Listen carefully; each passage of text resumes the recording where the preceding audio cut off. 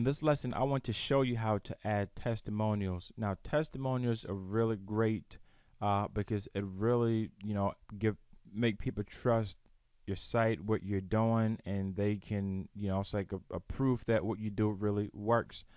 So I'm going to put this at testimonial 1, and you put your title, and this is where your client review goes. And once you put the title in there, it activates different parts as we've seen. You can put in the H1, 2, 3, 4, 5, or 6. Just go down the list, and you can put in the font size, the line height.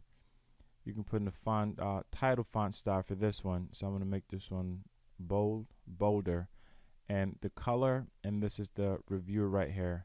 And you put in the person's name, put in the client's name.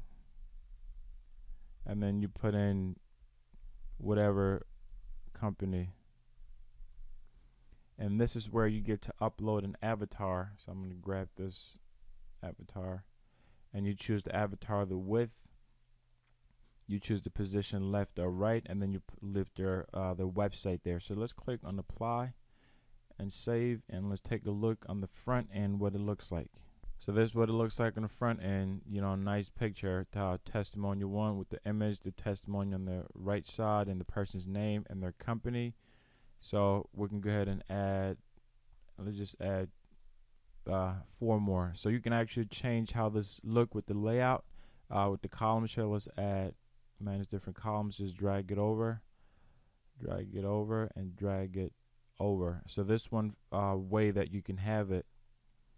So let's refresh. So now you have 4 like this.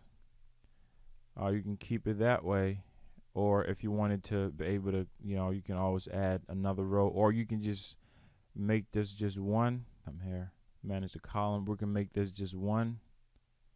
So now it's just 1, and you can add as many testimonials as you need. And it looks very clean, very professional and simple to do.